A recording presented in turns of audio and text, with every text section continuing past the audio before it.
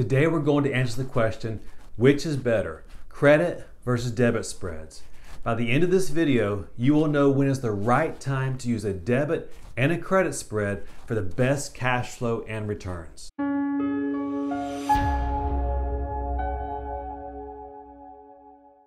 I'm Randy Perez. I'm a 21+ year stock and option trader as well as real estate investor. If you're already a member of our community, thank you for setting aside a part of your day to be here.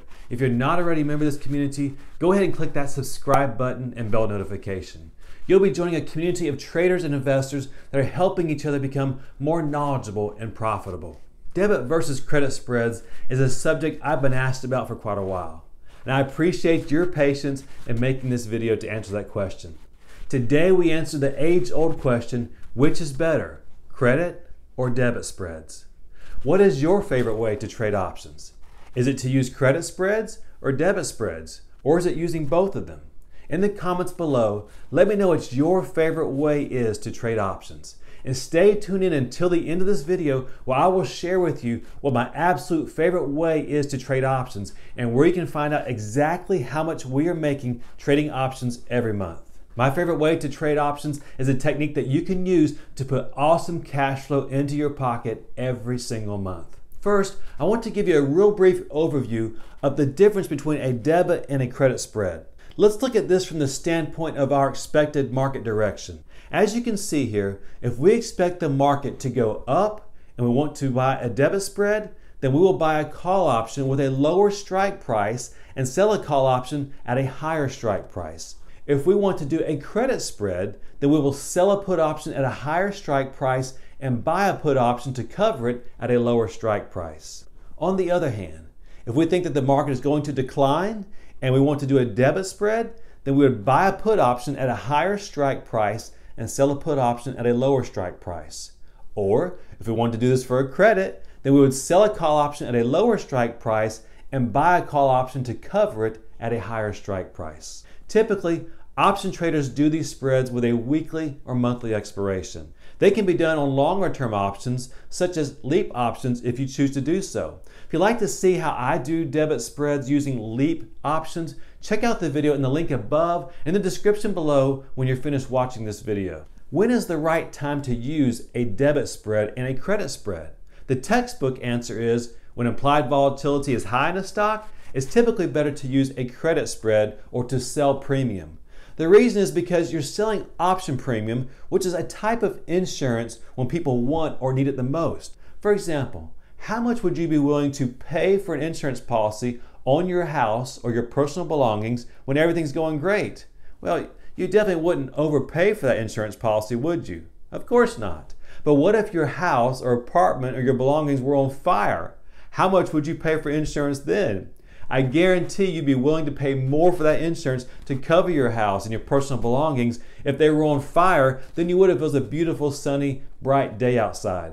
The same is true in options. When there's a lot of volatility in a stock or in the overall market, options are more expensive. Think about the other side of that example of your personal belongings and house being on fire. If you were selling insurance, wouldn't you charge more for insurance if a house was on fire? Of course you would. As a matter of fact, in the real world, you can't get insurance on a property or on personal belongings that are on fire if the insurance company knows about it. So the point is that it's better to sell insurance when people are willing to pay more for it. A standard rule of thumb that many people use is that they like to sell options when implied volatility is over 50%. Now, for the sake of this video, I'm not going to give my personal opinion until the very end. And again, that opinion will be exactly what I just called it, my personal opinion. That's one of the greatest things about options. You can tailor them to your personality and what you want to get out of them and your level of experience. Let's take a look at an example of two stocks that are trading right about the same price and compare their volatilities as well as the price of their options to determine if it would be better to do a debit or credit option spread on them. Let's first look at Travelers Company.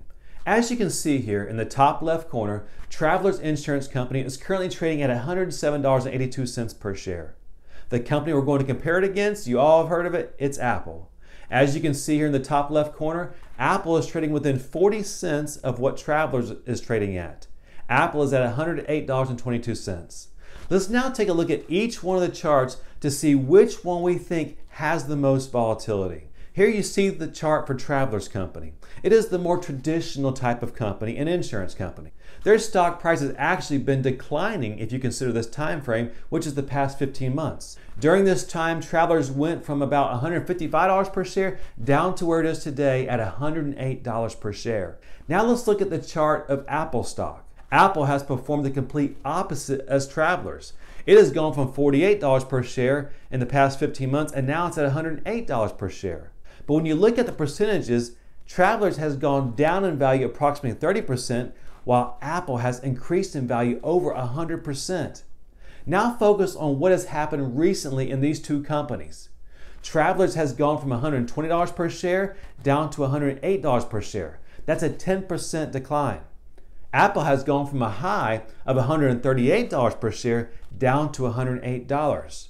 So Apple has declined about 22% over the past 30 days. Which stock do you think has more volatility priced into its options right now? Here we see that Travelers' historic and implied volatility are both pretty stable at about 24 and 34. If we look at the $105 monthly options that expire in about 3 weeks, we see that for Travelers, the implied volatility at this exact moment is 32.78%. That option is currently trading for, as you can see in the blue rectangle, approximately $2.20 per share. On the other hand, let's take a look at Apple's volatility. Here you see that Apple's volatility, historic and implied, is 47 and 55, and it has been increasing over the past 5 months. So even though Apple is pretty much trading at the exact same stock price, notice at the bottom right corner in the blue rectangle that the implied volatility of that same $105 strike put option, it has an implied volatility of just over 50%. As such, we would expect the $105 put option in Apple to cost more than the $105 put option in Travelers, and that's exactly what we find. Notice here in the blue rectangle, the exact same strike price of $105 in Apple, it's trading at $3.80 per share. So Apple's put option costs 73% more than the exact same strike price put in Travelers, even though the two stocks are trading right about the exact same price. This is the reason that some option traders choose to sell premium when volatility in stock is over 50%. As you can see, you get paid more for that volatility. And this is definitely a good argument for that. In fact, selling put options in stocks that have recently declined is one of the strategies that I implement on my trades. I don't do a whole lot of spread trading anymore, but I do a lot of option selling. And when it comes to entering a new position, I like to sell options after the stock has declined. Let me show you in another example how volatility can greatly affect the price of an option. Here you see an option that I actually sold, and I'm still in this position. I sold this January 2022 $150 leap call option back in March 18th of this year. At that time, Disney was trading around $80 per share. Notice the value of this option on March 18th. It was selling for around $5.70 per share. Fast forward almost 2 months to May, and Disney has increased in price from $80 per share up to $110 per share. So Disney stock has gone up 37.5%. How much has that call option I sold increased in value? On May 15th, that option was selling for on average $6.32. Why did the option only go up 62 cents or 10.9% in value? Part of it is because of Delta, but another large part of it is because on March 18th, volatility was sky high. Over the next 2 months, volatility began to come down some. That's why even though the stock was up 37.5%, this call option had only increased 10.9% because it had lost some of its value because volatility had declined. Let me give you an even more recent example here in Intel. Back on July 24th, Intel came out with some bad news. The stock plummeted from $60 per share down to $50 per share. Let's take a look at the January 2021 $47 put option to see how this drop in stock price affected the value of that option. As you can see, just before the bad news came out, this option was trading around $1.22 per share. Overnight, the value of this option went up to $3.48. Now, 2 months later, Intel was still trading at about the exact same price, but notice that the value of this option has actually decreased by 19%. It went from $3.48 back in July down to what is currently trading at $2.82. You might say that part of this is because of time decay, and I would agree with you. but part of this is also due to the decrease in volatility in Intel. As a matter of fact, during this time, the overall market has seen a sharp decline. But in spite of that, back on July 24th, there was so much volatility already priced into the value of this option at $3.48 per share that there was tons of room for that volatility to dissipate. And that's what happened over the past couple months. This is why it's best to sell options when volatility is high. Here you see that's exactly what I did with Intel. In the blue rectangle, you see a couple of trades I did in Intel as a result of the large drop in stock price coupled with the increase in volatility that was priced into the put options. Selling put options in a stock that has experienced a sharp decline is something you want to be careful with. I like to wait until the downward momentum of the stock's price slows its decline or actually stops. If you'd like more information on exactly how I do that, I encourage you to check out the video series I've made on how to trade options like a pro. The link is above and in the description below if you want to check it out after this video. As I mentioned, it's important to wait until the downward momentum of the stock begins to subside. That's why I did not sell options on the day that the big drop started, July 24th. I actually waited about a week later when I saw that the downward momentum of the stock was declining. Volatility was still high, so there was still plenty of fear about what might happen to the stock, but the interest in selling it was starting to diminish. And of course, you can easily turn any of these positions into a spread by, if you're selling a put option because you expect the stock to increase, then you would buy a put option at a lower strike price with the exact same expiration date to cover the one you're selling. Conversely, if you are selling a call option because you think the stock is going to decline, then you would buy a call option at a higher strike price with the exact same expiration date to cover the short call option you sold. When you sell options, you're selling insurance. By buying an option farther out of the money from the one you sold to cover your position, you're buying insurance to protect yourself from potential increased losses. So you're capping your max loss. Now, a word of caution here. Let's go back to our Intel example. Let's say that you want to sell the $50 put option on Intel, but you don't want to have $5,000 of potential loss if the stock were to go to zero. Or maybe you're trading a smaller account and you don't want to risk that much money. As you can see here, for the October 16th put option, you could get about $1.33 per share if you go in the middle of the ask and the bid. Then you could buy yourself some insurance by buying the $47.50 put option, and you would pay about 49 cents per share for that. So yes, your insurance does cost you some money, but instead of risking $50 per share, which would be $5,000 per contract, you're only risking $2.50 per share, which would be $250 per contract. That's a huge difference in the amount of risk that you're taking. Let's say you have a $2,500 account. Just because you're only risking $250 here, is it the right play to do 10 similar positions in which we're risking $250 per position? Or if you have 10 of those positions on, then you're risking the entire $2,500 on your 10 total positions? I don't think so. That's why an option trader that's using spreads needs to have self-control, because you don't want to risk being wiped out of all 10 of your positions if the market moves against you like it did back in March. For example, in this Intel position, you could lose the entire $250 if Intel declines by only 5%. I'm a firm believer that if you have a small account, such as what we're describing here, it's a good idea to only have one trade on at a time. Make your profit in that trade, close that position out, and then open a new one. I think it's a terrible idea for a trader with a small account such as this to be risking 100% of their capital. Now let's look into debit spreads. The debit spread is the opposite of the credit spread. As we described earlier, if you think a stock is going to increase in value, then you could buy a call option that's closer to the money and sell another call option that's farther away from the money.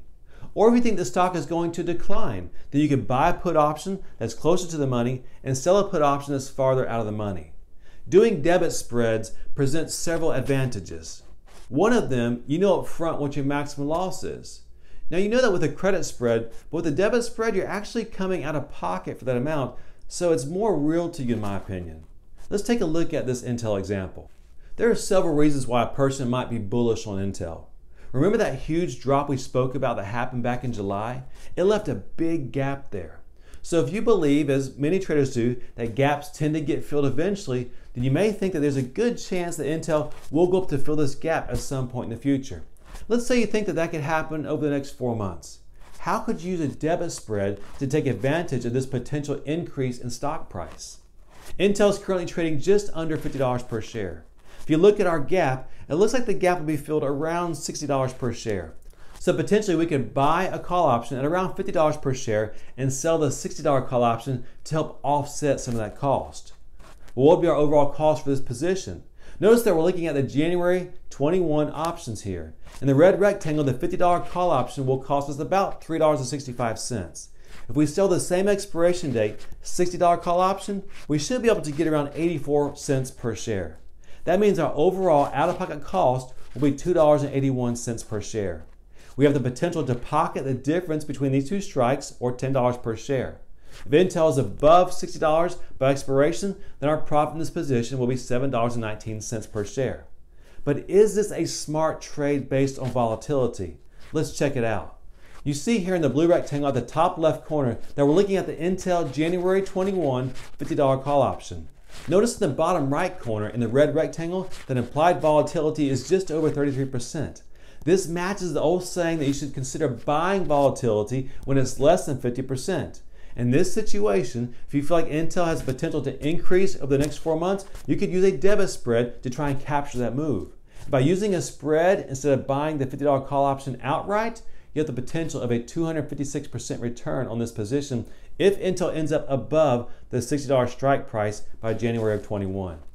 In options, implied volatility is an important factor to consider when you're using credit or debit spreads. As option traders, we obviously want to put the odds in our favor as much as possible. If you're willing to buy and sell options, it can be better to sell options or do credit spreads when volatility is higher than normal. However, when volatility is below average, your odds can potentially be better if you use debit spreads. But is this a one-size-fits-all strategy? Absolutely not. In just a moment, I'm going to share with you which strategy, credit or debit spreads, is my favorite and why. But if you're liking the video, why don't you do me a favor and tap that thumbs up button. It helps support the channel and it means a lot to me. And stay tuned in until the end because I'm going to share with you where you can find out more information on all of our exact trades as well as exactly how much we make monthly by using my favorite option trading strategies. If you've been watching this channel for any period of time, then you know that my favorite technique of option trading is to consistently put cash in my pocket. I've been trading long enough to know that I don't know what's going to happen in the market tomorrow. But I've learned over the years that it's always better to have cash in my pocket than to hope to have cash in my pocket in the future.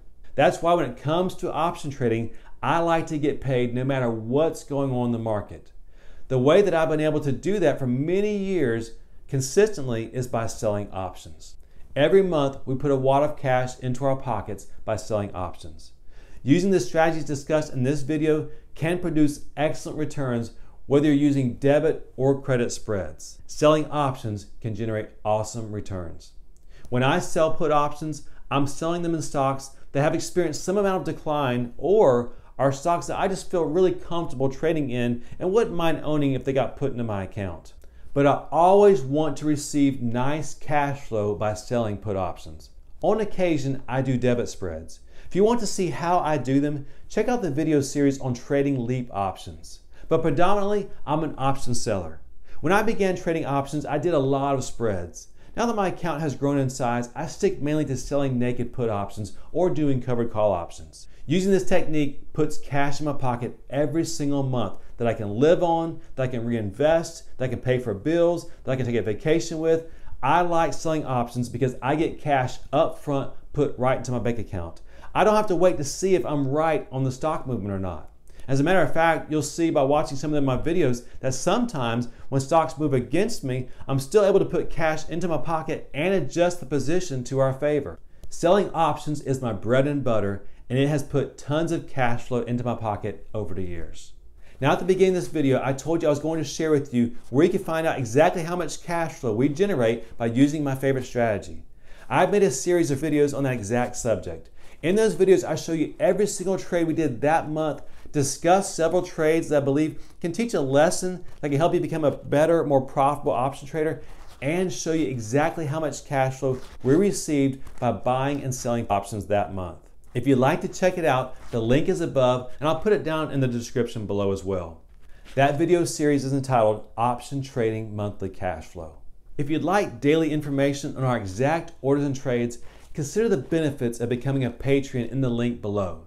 You'll be receiving some awesome information on a daily or weekly basis, whichever you choose, that you can use to become a better, more profitable option trader, all while supporting this channel.